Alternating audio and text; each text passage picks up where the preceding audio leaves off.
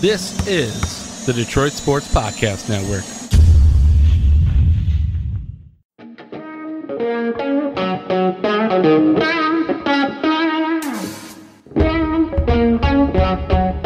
The biggest icon in podcasting.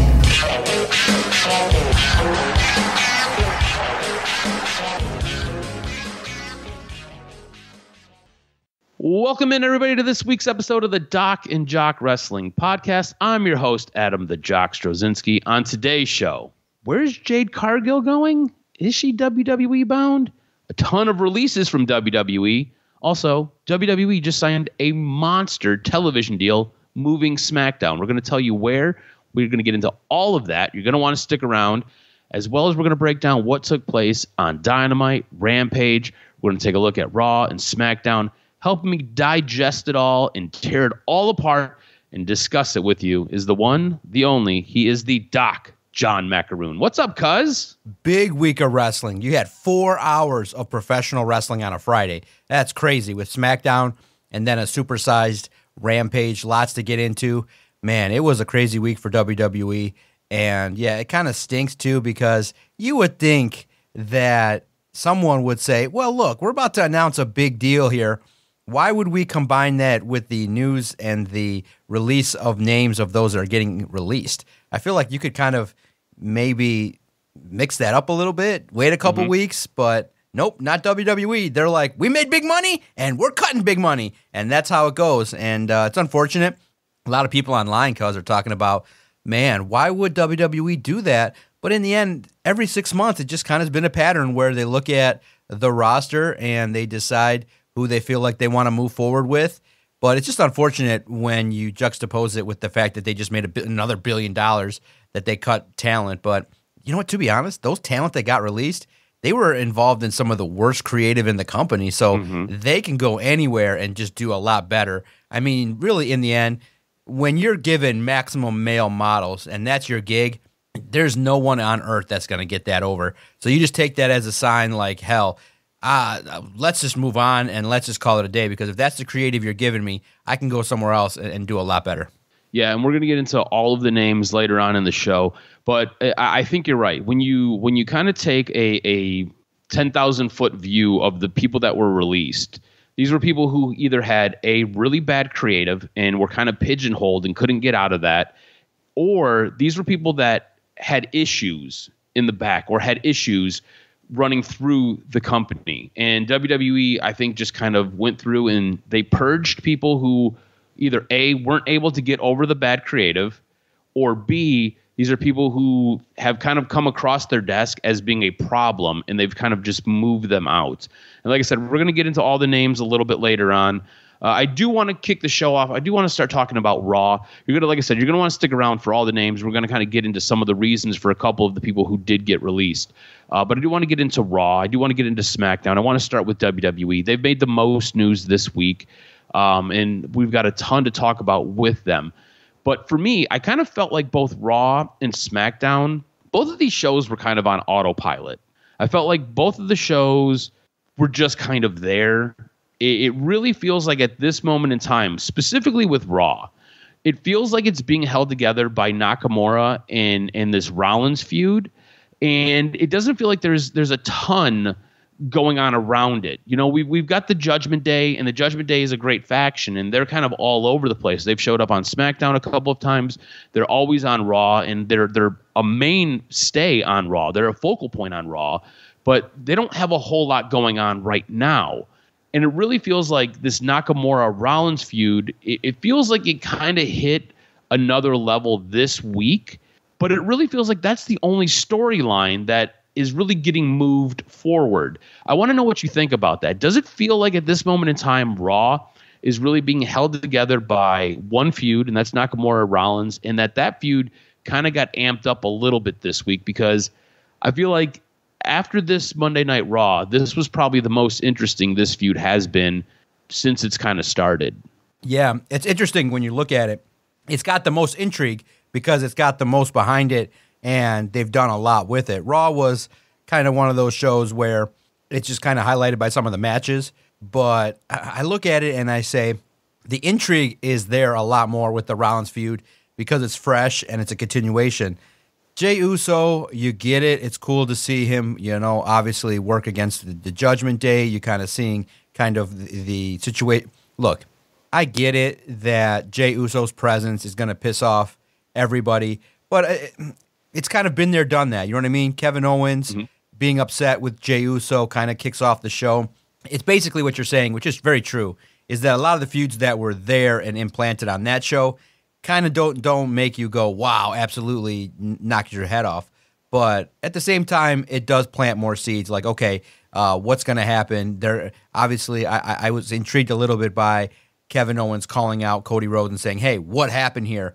And boom, you kind of get an answer about second chances and things like that. But it leads to a little bit of intrigue as to how Kevin Owens is going to handle it. But I like the fact that he said, hey, I don't trust this. I don't like what's happening on Raw. And that could potentially set up feuds with Cody down the road. It could be the ultimate betrayal. I thought that it was funny. He said, he's one purple strand of hair away from joining the Judgment Day. I thought was a funny line. But yeah, absolutely. I understand. I do think that the Rollins feud with Nakamura is the one that's getting highlighted. And they've done a good job with it. Yeah.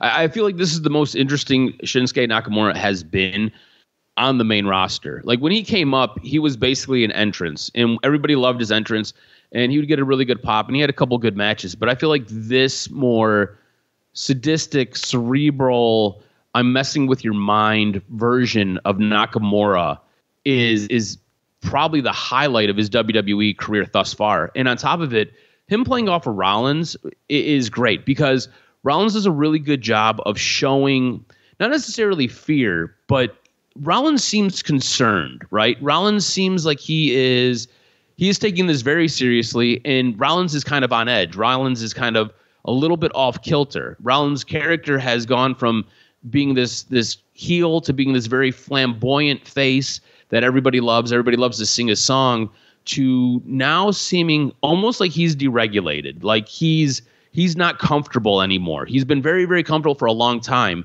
and this version of Nakamura has made him very uncomfortable. So I think it's fun to watch this contrasting style between these two. And like I said, I feel like this is the best version of Shinsuke Nakamura thus far. So it's going to be really interesting to kind of see where we end up going with this story, what ends up happening. I wonder if, because Nakamura has been a little bit outspoken about coming to WWE and wanting to win a championship, and he just hasn't had the opportunity. He's won the NXT championship, but like he hasn't won the big one. So I wonder if this is an opportunity for him to actually win this belt, or if they're going to continue to roll with Rollins. I wonder if at some point Rollins does get a little bit of time off, and in doing so, he basically hands the belt off to Nakamura, and Nakamura gets a bit of a run. So we'll have to wait and see. Now, you've talked about the Judgment Day quite a bit, and I think that's a good spot to pivot to. We've got Cody and Jey versus the Judgment Day, and to me, this seems like an additional storyline to kind of help Raw, right? You've kind of seen Jey go out there, and he's had to work through a couple of different issues that he's caused by being with the Bloodline. And now the Judgment Day is recruiting him. Judgment Day wants him to be part of their faction. And Cody's like, look, I'm taking up for this guy. I'm going to side with this guy. This guy, he's a good dude. And basically, Cody has given him the thumbs up, the star of approval here. How interested are you in seeing Cody and Jey take on the Judgment Day? And how do you see this possibly playing out? Because when I see this kind of working and unfolding, obviously the Judgment Day consists of 3 males, 1 female. And I think Rhea Ripley's great. I really do believe Rhea Ripley is the leader of the Judgment Day. That being said, I'm preparing myself and I'm getting myself geared up for Cody and Jey and somebody else to take on the Judgment Day, because I see it being Finn, Damian Priest, and Dominic Mysterio challenging Cody and Jey and whoever that mystery person is. How interested are you in this? And do you see a third person siding with Cody and Jey? Yeah, it's going to be interesting. Obviously, it has the feel of the early setup for Survivor Series as to say, okay, it's going to be obviously Cody and Jey and the Judgment Day feuding. I'm not sure who the third person would be. Maybe Sami Zayn. Seems like he's a friend. and somebody that could be somebody that would be intrigued. And then the wild card is, how does Kevin Owens respond? If he does come down, what does he do? So I look at it and I say it's interesting. It is intriguing. It is.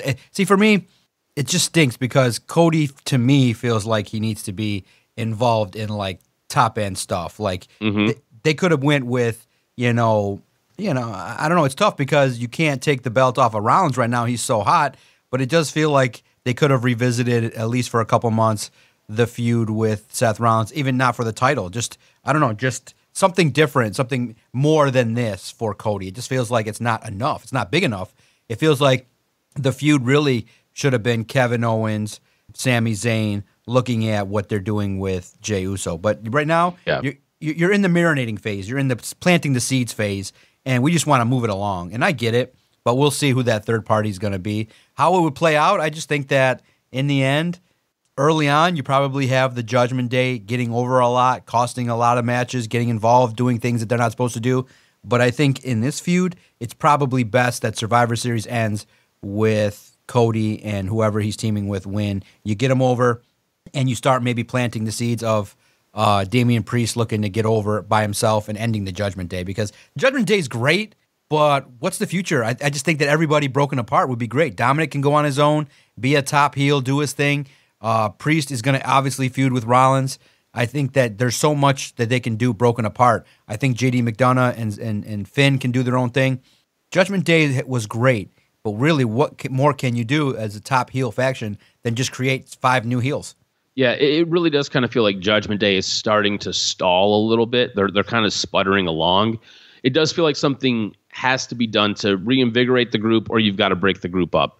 And forever and a day, we've teased Damian Priest kind of going on his own, doing his own thing.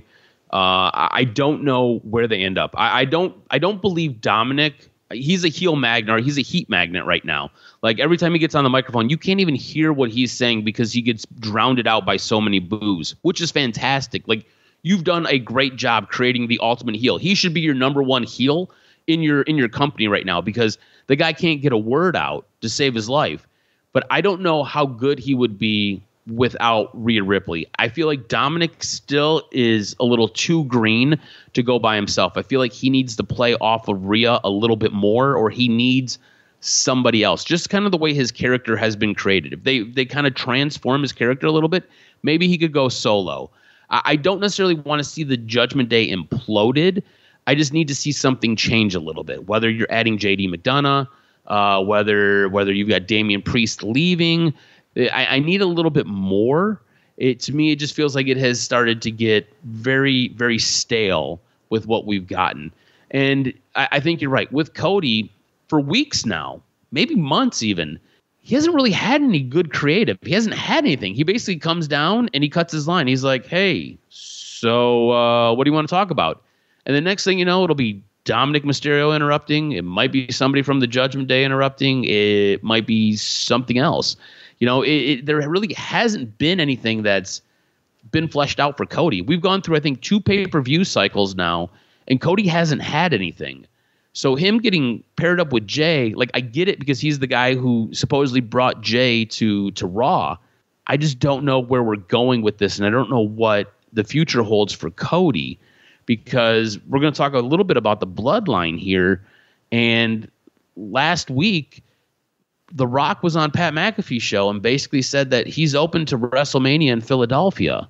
So are we going to get The Rock versus Roman there? Like that's been kind of bantied about, and that's been loosely talked about out in the open. So I'm not sure where we end up. And switching over to SmackDown, it does kind of feel like it was mailed in this week.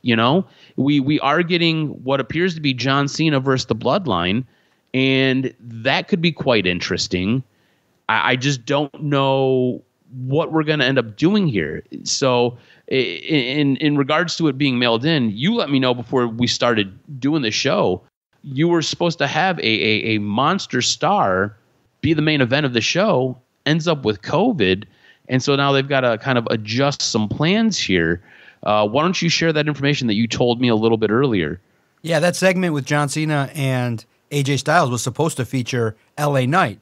And it would have made sense, too. The crowd would have went crazy. You have 2 big stars together. You get the rub from John Cena to LA Knight, but unfortunately, one of the biggest stars now in the company got COVID, which in nowadays basically means he got the flu, and he's going to be back next week. But it feels like a wasted opportunity, but I don't think it's going to derail anything going on moving forward because Cena's going to be committing for the next couple months. So it just was a wasted opportunity. It stinks because every week you look forward to it. And I think everybody was on television in the crowd going, oh, is LA Knight's music going to play? The crowd was going to be ready to explode, but unfortunately, it just didn't happen this week. Yeah, and look, when you lose a guy like that, obviously he's a draw. Like, LA Knight is a draw. LA Knight has been basically given trash, and he's turned it into gold. There's only a couple guys who can really do that. He's been able to do it. He's a monster star.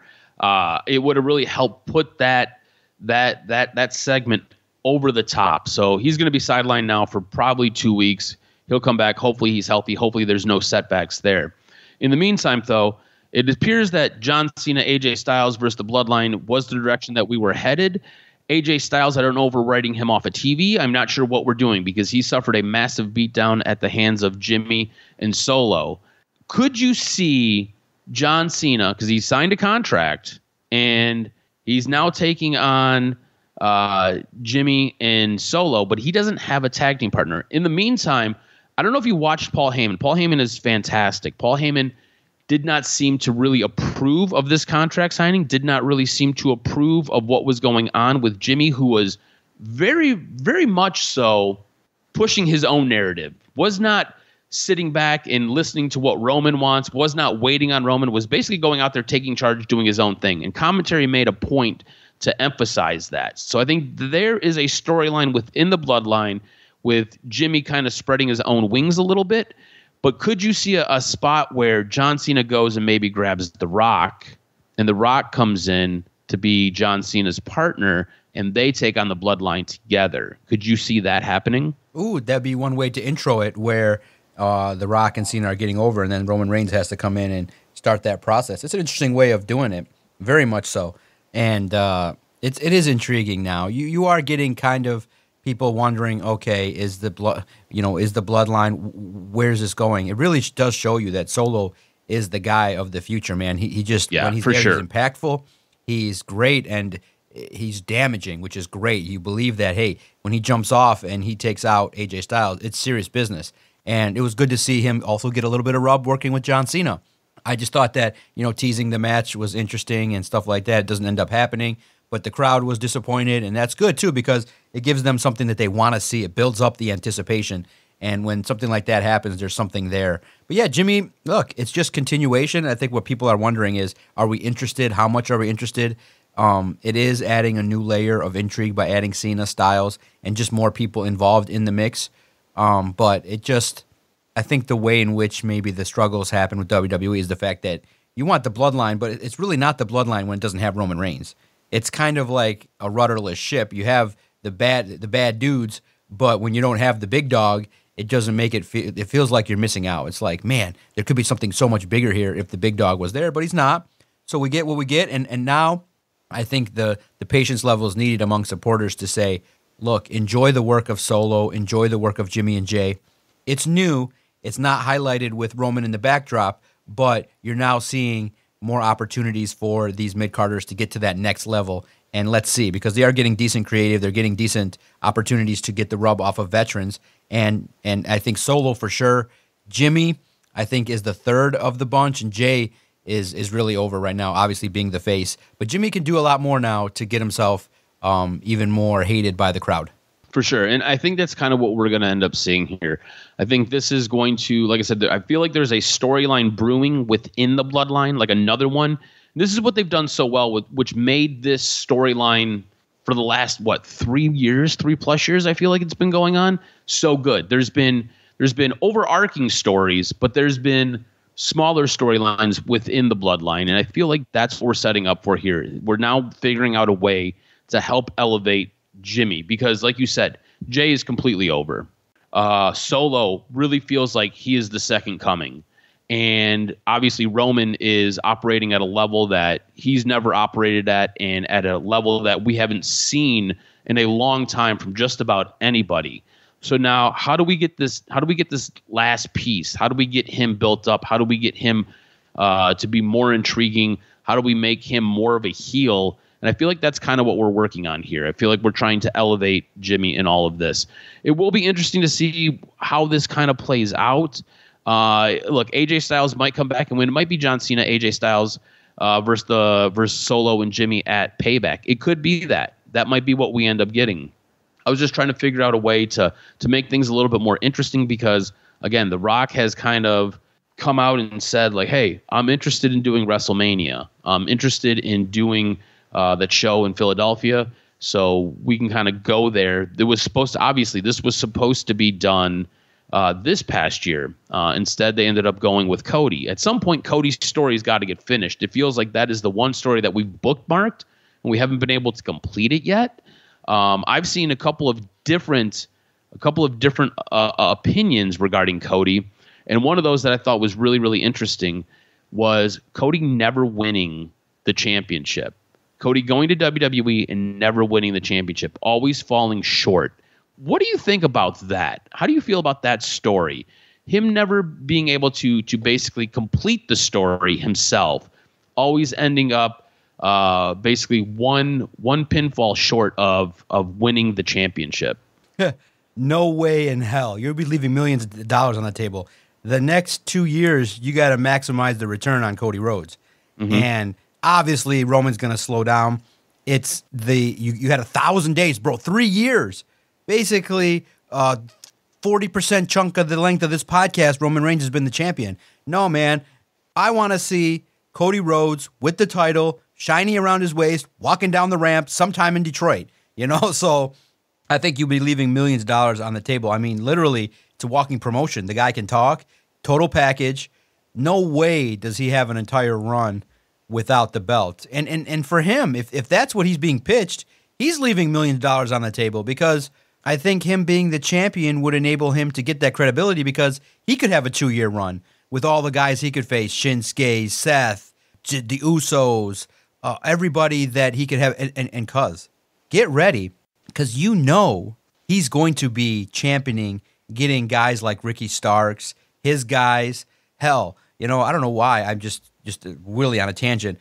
I just keep picturing because I downloaded the Will Ospreay song. Will Ospreay needs to get his ass to WWE. He's got to be there. Cody's got to be like, dude, there's so much great worldwide talent. Bring them here. Let's freshen it up. The element of surprise. So I keep picturing Will Ospreay showing up at Royal Rumble, and it's just in my fantasy land. But I want to see Cody feud with some of the biggest stars for the world title. I want to see the wingtip. Whoever's talking like that, take that and drop it in the trash. That's terrible. You cannot have a guy that's tailor. Can you think of any performer that is really top end, worldwide sensation, legacy that didn't win the world title? I think that would be the first in history, and it would be unique. But I think it would leave millions of, and I just think it'd be disappointing. You would get the Roman treatment where at Royal Rumble where Roman's winning the thing and the crowd's booing it, and I just think that I would not be anywhere near wanting to. That's why probably they won't do it. If you book Cody and Roman at Philadelphia, there's no way in hell they have the guts to do it where Roman wins it in Philadelphia. The crowd might come into the ring. Yeah, I really believe it. For sure. No, absolutely.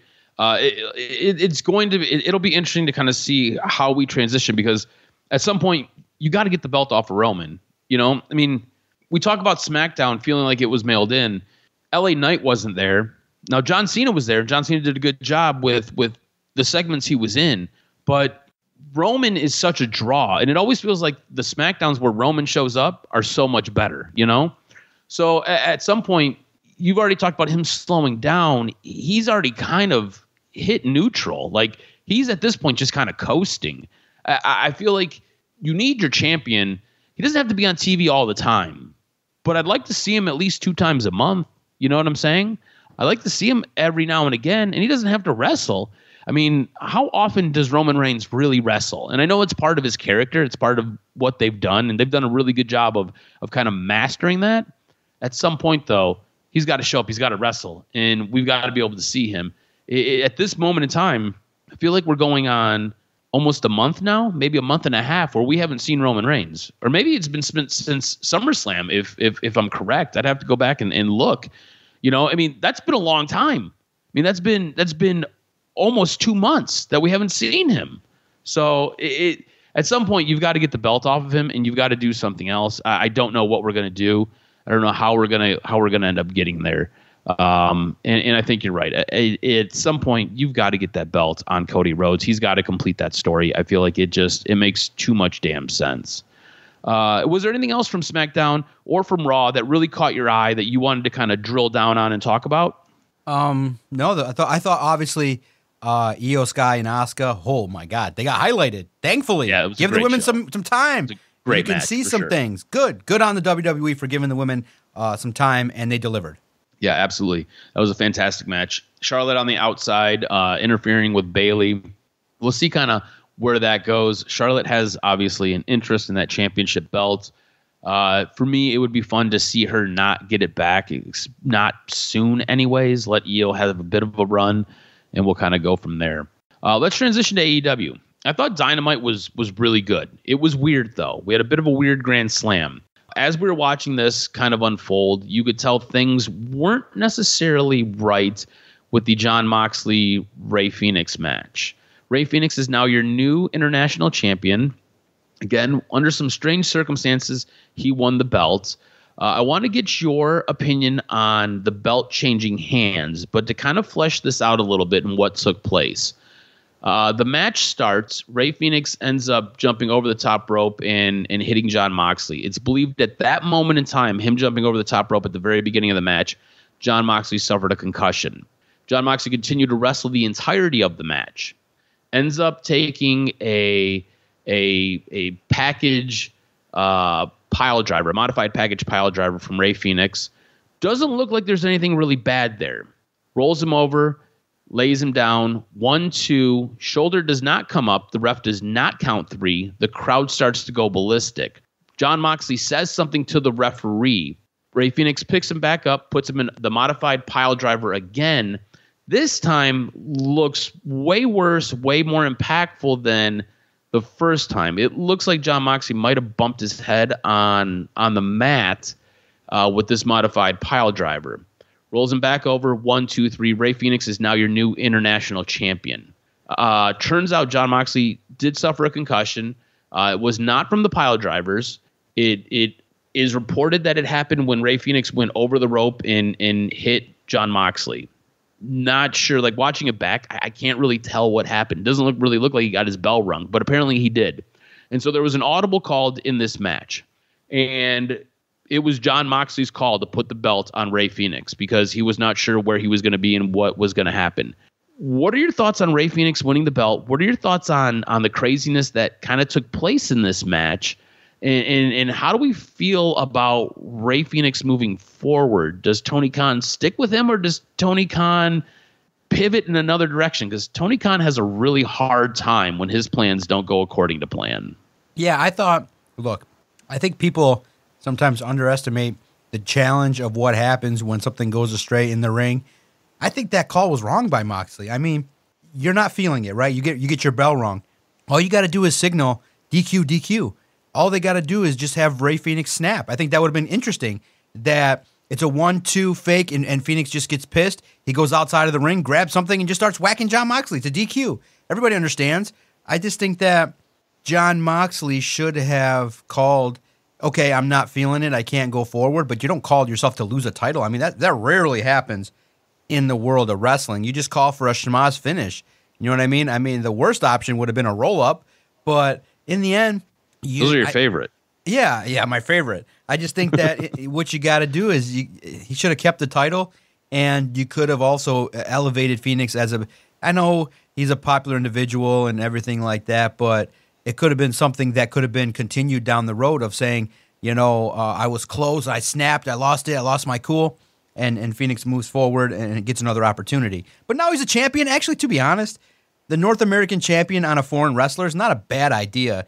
To be honest, it's not horrible, but and here's the thing, it's crazy, is that even though it happened, I think AEW needed to do a better job of selling that it was supposed to happen. You know what I mean? Yeah. It's like it happened, it's there, but it just kind of had the feel of like letting it be known that, oh, Moxley did this and got hurt and da-da-da. I think that you could have highlighted Phoenix a little bit more, saying, I took him out. He had no chance of winning. You could have did a lot more to sell that you got a new champion. Instead, everybody kind of feels like, you're Ray Phoenix, you're like, God damn it, I got a title. And everybody's like, oh, it was a fucked up finish. So it was weird. Again, the way in which AEW has its wrestlers work, you just feel like someone's going to get really, really hurt really soon. Yeah, there is sometimes, don't want to take the creativity away from the guys, right? You want them to be able to go out, put on shows. Like Ray Phoenix is amazing to watch. Like he can do some insane aerial stuff, but sometimes things happen in matches and you just feel like somebody's on the verge of breaking a neck. Now, look, the hope is here that Tony Khan has something, right? Tony Khan, because the crowd went absolutely ballistic when Ray Phoenix won. The hope is Tony Khan realizes he has something here and gives Ray a bit of a run with this title. Helps elevate Ray. Because I think Ray Phoenix is fantastic to watch. If you've ever watched any Lucha Underground, Ray Phoenix was on that. He was incredible. Ray Phoenix is an incredible wrestler. I think you can do a lot with him here. And look, you kind of pull him and Penta out of the tag team picture, and now you've got two singles wrestlers who can go on and do different things. And even if you wanted to have them as a tag team, you still can, because we've seen Orange Cassidy wrestle as a tag team before holding that belt. I think you've got something, and you need to really help elevate Ray Phoenix. You can't do what you did when you had Willow Nightingale, who was organically over. Crowd loved her. She ends up getting the IWGP Women's Championship belt because Sasha Banks ends up getting hurt in their match. And you did nothing with her. You did absolutely nothing with her. You had all this. Like we talked about it 2 weeks before that match even took place. Like you need to elevate her. You need to push her. She then gets that belt. It's a new belt, but it's a prestigious company. You need to help elevate this wrestler and get her over. Instead, you kind of wasted it. You knew the belt wasn't going to be on her long. She was just there to hold it for a little bit, but you could have did more with her, and you did nothing with her, and you blew that. Don't blow this with Ray Phoenix. Ray Phoenix is legit. The crowd likes him. You need to really push him. Don't mess this up. You have all the chances and all the opportunities in the world to really help create another individual star. Again, very strange, weird Grand Slam. We had MJF taking on Samoa Joe. Adam Cole ends up running down from the back. It's an elevated ramp. As he runs down, he jumps off the elevated ramp. You can tell that something wasn't right when he landed because he starts limping, and he ended up limping through the entire rest of the match. Now, Adam Cole ends up helping MJF, who cheated to retain his belt. He ended up taking a rope and choking out Samoa Joe. Cole and MJF, are they heels? Are they faces? Are they something else? What do you see Cole and MJF as? And how do you think Cole, who is now a little bit banged up, a little bit injured, was seen leaving on crutches from the hospital? He ended up having to go to the hospital that night. And his foot was basically in a boot. How do we see Cole's injury impacting the tag team? And what are they? Are they just tweeners? Are they bad guys? Are they good guys? What are we doing here? Great question. First of all, that spot with Samoa Joe taking the outside portion out was scary. I was like, oh my God, please don't fuck up MJF. So when he picked him up, I was scared, legit scared. I was like, uh-oh, this is not good. But I look at it and I say, how the hell do you hurt yourself running down and jumping? I mean, you gotta be careful, man. I just feel like these injuries that happen like that are so unnecessary. I think that, just jump in the ring. I mean, what the hell? Slide under the ring and do your thing and get thrown out or whatever. But to jump like that, it's terrible. It's disappointing because Adam Cole and MJF were setting up something really spectacular in my mind. Seeing what the injury is, let's see how long it's going to keep him on the shelf. In my mind, bro, I loved that Samoa Joe MJF match. It just had the feel of a culmination of a story.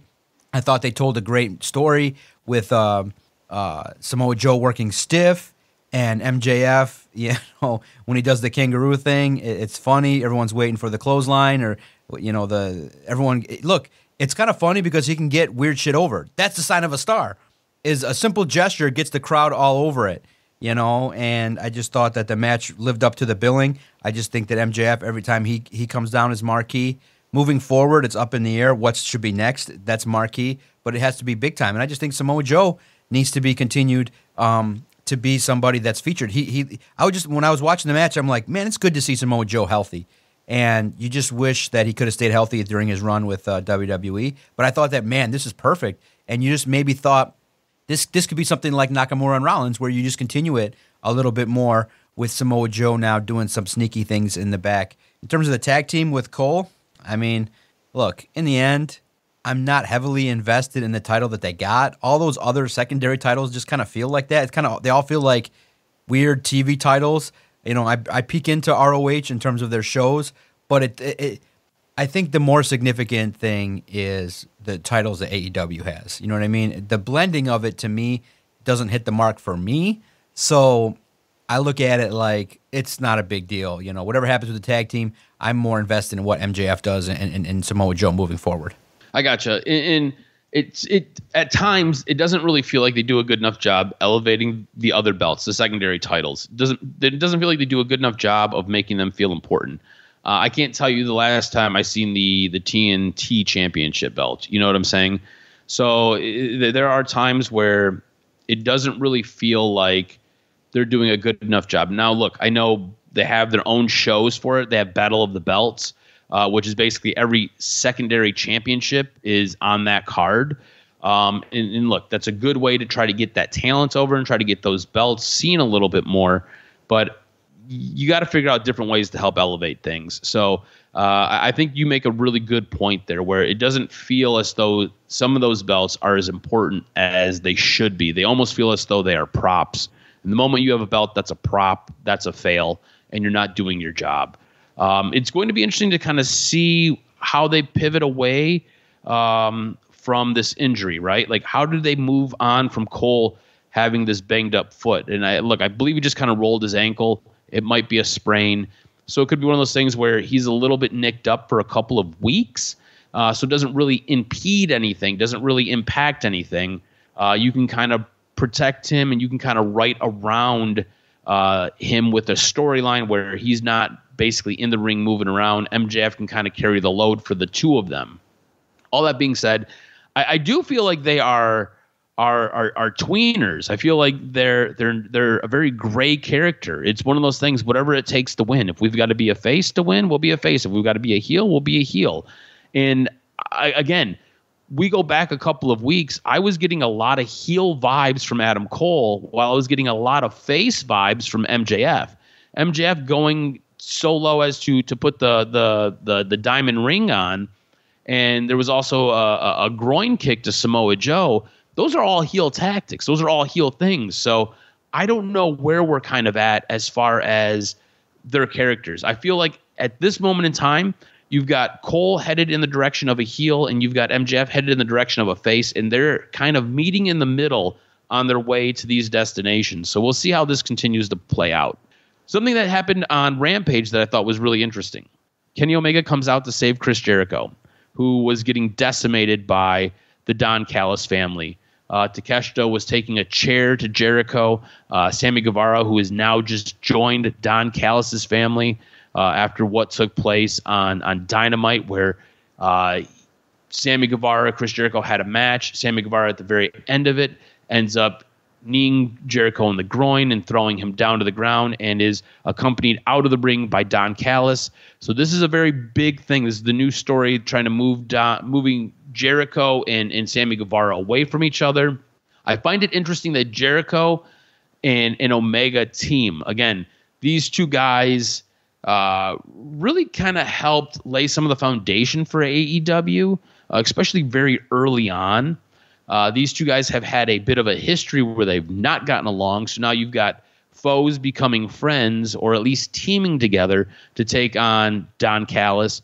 Don Callis, very integral in setting up Omega and Jericho in Tokyo years ago. So I feel like this story has a lot of nuance to it. There's a lot of layers and a lot of stuff that they can do and a lot of stuff that they can go to really help package a very good story. I'm interested in this because I want to see where it's going to go. I want to see what they use and what they pull from for it. It'll be Omega, it will be Kota Ibushi, and it will be Jericho, and they'll be taking on the Don Callis family again, Takeshita, Sammy Guevara, and I'm not sure who else is going to be inserted in there. I want to get your interest and your intrigue in this match. I'm very interested. I thought when Don Callis came down to the ring was cool. Look, man, Takeshita, emerging star, badass, Jericho, Omega, renewing, seeing opportunities for them to continue what they need to be doing. I thought that on Dynamite, kind of seeing the way in which Don Callis took advantage of Sammy Guevara and now getting an opportunity to get in his ear was very interesting in potentially joining the Callis family. When he walked backstage and you see everyone going, being questioning and looking at what's going on, and you say, oh, what could be happening here? And I look at it and I say, yes, this is a match that's going to be intriguing to everybody involved. And I just look at these storylines in AEW, and this is among one of the good ones that you could see. But everybody needs to be elevated. Everybody needs to come away with this, whatever happens. For me, I look at the Callis family as something that needs to kind of be established, so maybe they get the edge in everything that goes on. I just think that potentially I wouldn't be opposed to having Takeshita run wild and do his thing and really get over and take this to the next level into championship contendership and doing some things as he looks to take over. So I just thought that this week for AEW was okay in regards to having 10,000 people in both shows. Did you see, just by chance, that little inappropriate sign that made its way on social media in regards to MJF? No, I missed it. What was it? Go look online. I can't repeat it here on air, guys. You don't know who you're going to piss off. But a dude put a sign in reference to MJF's religion, and everybody that saw it said, I think he got removed from the stadium. And MJF said, if you can't find it, he put it on his Twitter too. He said that if I had seen that sign, I would have stopped the show right then and there and been ejected for what the guy said. So MJF's drawing heat. He drew a sign that was really inappropriate by a fan, which is really dumb for the security to let that sign in. Yeah. But I just think that now AEW needs to capitalize a little bit more. And cuz you're going to talk about it after their big show, their marquee Wembley show. It's okay, but not red hot heat like you need it to be. Now it's moving in a direction where maybe they're going to do more pay-per-views, more stuff, more content. Again, AEW has been given a lot of opportunities to take the ball and to get to the next level. They just haven't been able to get there yet. It's a little bit shaky. But women have been released. Established superstars with over 1,400 career matches have been released. Wild cards have been released. Now's the time for AEW to double down because you can tell a lot of great stories with a lot of talented dudes that are about to probably show up. If I'm Tony Khan, I just scratch that checkbook and I get them all, except for maybe a couple. I mean, I'll break it here. Shanky don't need to be wrestling on any television show anytime soon. I'm not going to tell you, anything otherwise. Others are going to get that opportunity. I can't wait to hear, what you think in your news and notes. For sure. We're going to get into that in one moment. I want to know what your show of the week was. I'm going to give the point to Dynamite. Yeah, absolutely. MJF handled business, man. Good main event, good, solid wrestling match. I thought for a second when Samoa Joe did that move, maybe they would do it, but it didn't happen. I thought the kick out was great, and MJF selling everything positively, good flow, good conclusion to a feud. It's Dynamite. All right, cool. So we'll give the point to Dynamite. Let's start with some news and notes here. There's a lot. Now, look, I want to do this news and notes a little bit different. If for some reason I cover something and you want to stop and you want to talk about it, let's have a conversation about it because there was so much that went on this week. It was unreal. And I know I sent you a rundown. I'm going to hop and skip around with the news and notes a little bit. I'm not going to kind of go through top to bottom. I'm going to start with all the releases because I feel like that is probably the most important stuff is all of the releases. And I feel like there's some talking points there for us. So Mustafa Ali, he was the first one to be released. He was the first guy to basically announce that he was released and let go by WWE.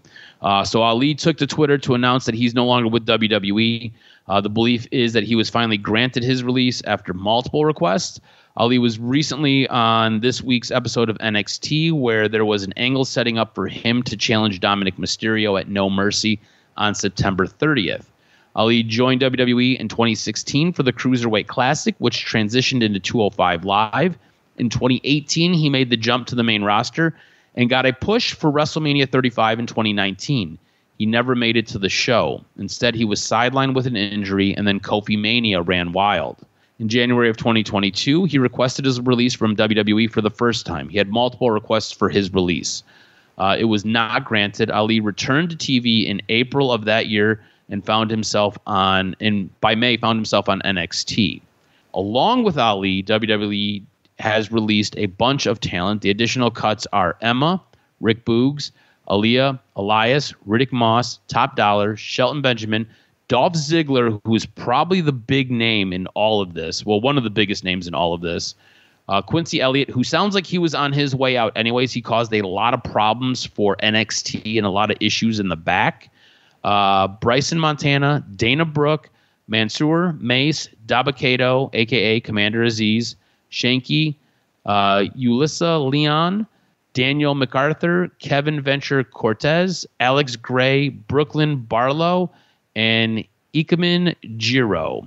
Now, on Friday night, one of the bigger names to be released that was announced was Matt Riddle, who took to Twitter to announce that he had been released, saying, "Just wanted to inform everyone that I'm no longer with WWE. Thank you for the memories and the opportunities. Also, thank you to all the fans for the support and love you gave me every time I go out to the ring. See you all soon." Now, Fightful had a report that kind of followed up to provide some more background on Riddle's release, including comments from a WWE higher-up. The higher-up said that Riddle had burned through too many chances during his time with the company. Now, Riddle had a long list of issues, including a sexual assault allegation from before joining WWE, a failed drug test that led to him going to rehab, the recent incident at JFK International Airport where he accused a cop of sexual assault, but had himself been reported as being disorderly. Riddle signed with WWE in 2018 as a member of the NXT roster, with his final match coming at September 4th's Monday Night Raw, where he and Drew McIntyre lost to the Viking Raiders.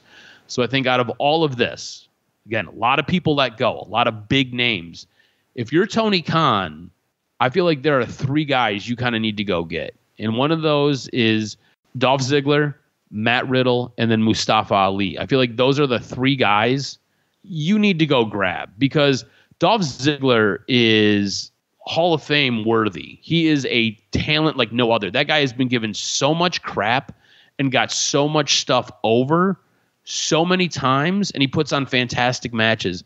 Ali seems like he's just a really creative guy, and he's great in the ring. You can do a lot with Ali.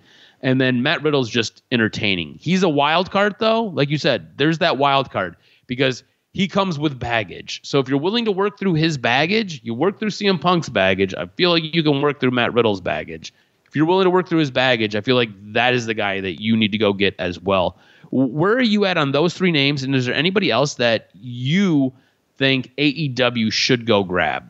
Yeah, Boogs is on the outside. I think he's entertaining, maybe more impact than AEW. Work his way up, maybe even New Japan, kind of work his way into relevancy. Just a tough situation for him because he was kind of on that spot where he was going to jump to the mountaintop, but an injury at WrestleMania in a spot that was crazy derailed everything for him. Elias is a wild card. I think you could do a lot of crazy shit with him. Finally revealed that he was Ezekiel. That was a dude who got everything over. Yes, he did. It was just great. I think you could do a lot of good things. So, and you could spread it out over the course of the next few months. So it's going to be great to see when they debut. They're all going to AEW. I mean, there's no doubt about it. I know for sure Nick Nemeth will go over there, maybe potentially Edge. You realize it's a good opportunity now, maybe for AEW to kind of trim a little bit too, kind of trim down a little bit of some of the fat that you don't need. And because on the heels of WWE, you got to do it. Not every 6 months, twice a year. Once a year, you got to trim 12 people off the roster just to say, okay, cut some salary, move on and get a fresh creative. And also, too, guys, remember, Drew McIntyre, one of the marquee individuals, Cody Rhodes, those that get cut, it's almost like a personal challenge. Like, can you get yourself back over and come back at a different spot? And I think that sometimes WWE is like a little test to see, hey, what's going on? I think the character that I'm shocked still hasn't returned to WWE is Matt Cardona. He's making millions, and I think probably he loves the schedule and doing his own thing. But I just think that that's a guy that deserves his opportunity to come back. He did exactly what he was intended to do after he got released. He got himself over. Now it's a little more hardcore, and it's a little outside the box with being the deathmatch king and collecting all the belts. But I just think WWE sometimes, and I think for I know some people are upset that the releases happened. For a guy like Dolph Ziggler, it's a good thing. Like, he's going to be like just so open to do like probably 20 things that he's wanted to do for the last 5 years that he couldn't do. It's going to be great. He's going to have title runs. He's going to have more of a spotlight on him. A guy like Elias, much better. He's going to have more time. So sometimes people think, oh my God, they got released. It's such a big deal. Sometimes getting out from the WWE family style, all produced type stuff is good for certain wrestlers. And that's why it's a blessing to have AEW, because all the opportunities now that are going to take place are going to be spectacular. So let's see how Tony Khan shops over the next few months. For sure. He will basically, it's like going to a grocery store. Hello, buy what baby. you want, get what you need. You got an open checkbook, take care of it. Right now, real fast, off the top of your head, any dream match scenario with any of the guys that got released? I mean, MJF and Mustafa would be fucking awesome. You see MJF with all these dudes. Look, dude, and this was my picture. All I kept picturing was, I think I get his name right. If it's Nick Nemeth or however you say his name, his real name. That's right. Yep. You see him in the ring, all black. Boom. MJF's doing a promo. There ain't nobody in the world that can handle me. I'm the best. I've gone through this roster. Boom. A figure with all black comes on, hooded, super kicks MJF, pulls down the hood, and it's Dolph Ziggler. Dude, yeah. I just kept picturing what a great top-end feud that could be. Edge doing his thing with Christian going forward. There's going to be so much good stuff that could happen over the next year. AEW has to capitalize because it kind of feels like they've kind of plateaued in the news making department and in the like moments making department. Yeah, look, Dolph Ziggler, MJF would be fantastic. Dolph Ziggler, Kenny Omega would be fantastic. Basically, I just want to see Dolph Ziggler in AEW. I want to see him in the ring. Like, he is so good in the ring, and he can get anything over. Like, he is fantastic. The guy's a wizard on the microphone as well. I want to see him in the ring. I want to see him doing what he wants to do. I want him to have that creative license to basically book his matches and do a lot of really good, cool shit. I think Mustafa Ali, like I said, he is incredibly creative. He's got a lot of really great ideas. I would love to see him in AEW. Off the top of my head, there's not necessarily... I guess Mustafa Ali, Rey Fenix would be a fantastic match. Like, again, we talk about guys damn near breaking their necks. It would be fantastic. Let these guys go out and just do work. It would be so much fun. So like you said, there is so much that AEW can do right now. Like, I feel like this is the prime spot, right? You just kind of got through all the CM Punk stuff. You've had a couple of weeks where things have kind of calmed down. This is now where you drill down on that reset button. You go out, you get Edge. You go out, you get Dolph Ziggler. You go out, if you want, bring in Matt Riddle. You go out, you grab Mustafa Ali. If you want to add a couple of women, look, WWE didn't do anything with Emma. Emma's a really good female wrestler. Emma and Saraya have a history. You can bring Emma in and you could do some good stuff. Emma, before she went back to WWE, was doing a lot of really good stuff in Impact. So if you want to fill out your women's roster, go grab Emma. Dana Brooke, I think if you let her just kind of go and let her just kind of do what she wants to do instead of trying to portray her as this weird Barbie doll, Dana Brooke, I think, could be better. Dana Brooke could be good. I feel like AEW's women's roster, I feel like she would slot in just fine. She wouldn't be at the very, very bottom. She definitely isn't going to be at the very, very top, but she could give you some good matches, give you some quality. So I think there's a lot that AEW can do and should do. And like I said, they need to hit the reset button hard and go out and grab some of these guys. Same thing with Impact. Impact can look. Impact loves doing short-term contracts with guys. So when all their non-competes come up, basically in 90 days, right? So is what September right now. So September, October, November, December. So basically, right around Christmas time, all their 90-day non-competes should be up. All these guys can go and sign. And what a Christmas present for everybody. You know what I'm saying? Impact, AEW, go pick these guys up. I think the one thing that really made this bad, right? Again, it's just a bad PR look. SmackDown's moving channels. They sign a monster deal. In October of 2024, SmackDown will now be found on the USA Network. It's leaving Fox. So WWE and NBC Universal agreed upon a 5-year deal for SmackDown. It's going to end SmackDown's run on Fox, which started in 2019. Now, Raw and NXT are still up for grabs, and it does not sound like NBC is necessarily interested in paying the money WWE is asking for those two television properties. The deal is reportedly worth $1.4 billion. So you just went through and you hacked salary, and you just made $1.4 billion on the side. So it's a bit of a bad look. You know what I'm saying? So it'll be interesting to see. Look, WWE survives these PR nightmares all the time. It'll be interesting to kind of see what happens. They also just merged with UFC to form TKO. Some insight on that. It sounds like Vince is trying to sell all of his shares. He's being investigated by the feds. And it sounds like this is a way for him to get out of this investigation with the feds. He still has creative control, like we discussed last week. The merger was actually finalized, I think it was about 12 days ago, maybe 11 days ago, that the merger was finalized. So you're basically releasing talent after a multi-billion-dollar merger, and you're signing a $1.4 billion deal for a television show for one of your 3 properties, and then you're hacking salary. So just PR nightmares, but WWE always seems to just kind of skate by with these things. WWE purging its system, but looking like it's going to bring somebody in. It looks like Jade Cargill is gone and possibly headed to WWE. It's looking increasingly liking that Jade Cargill is out of AEW and will be on her way to signing with WWE. Cargill's AEW contract has expired, and she was set to visit the WWE Performance Center this week.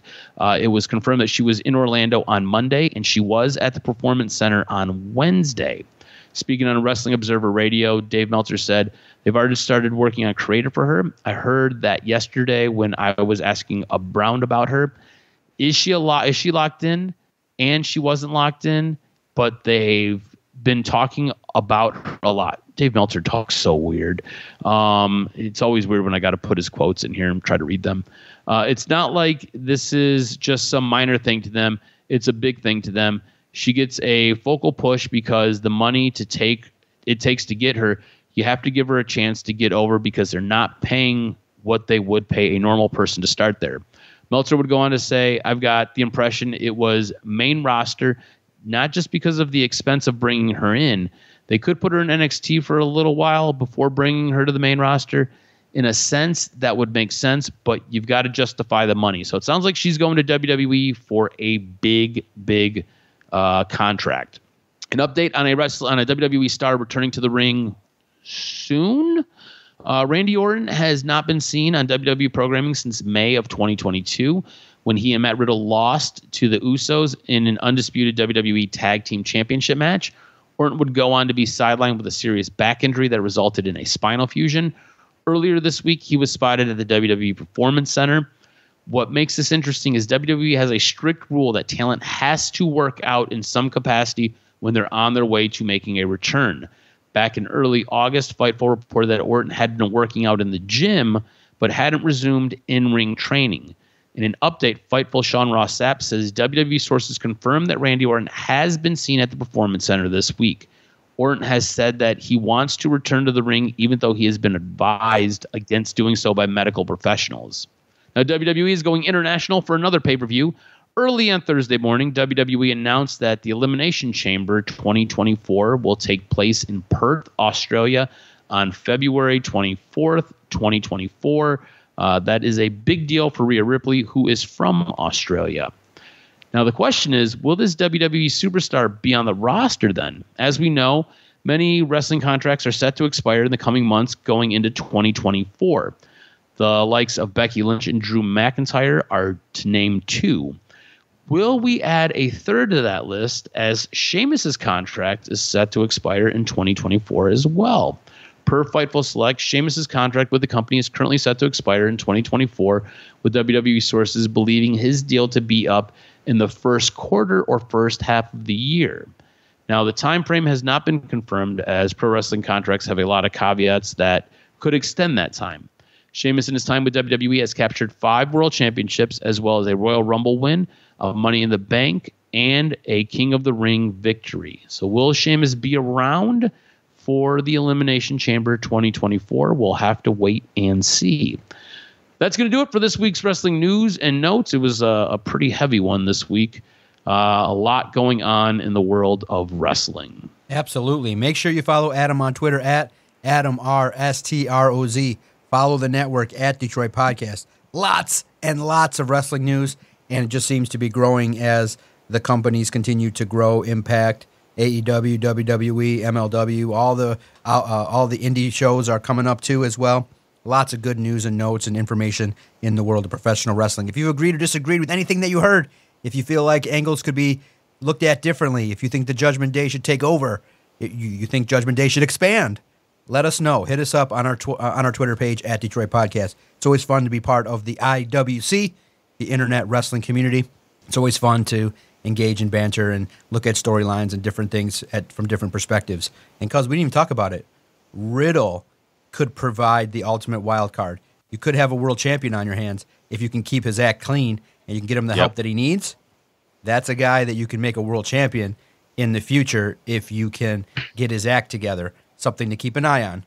Matt Riddle, what can he become if he does get another opportunity? For the Jock, Adam Strozinski, I am the Doc, John Macaroon. Another great podcast in the books. Can't wait to join you all next week for the latest edition of the DocNJock Wrestling Podcast.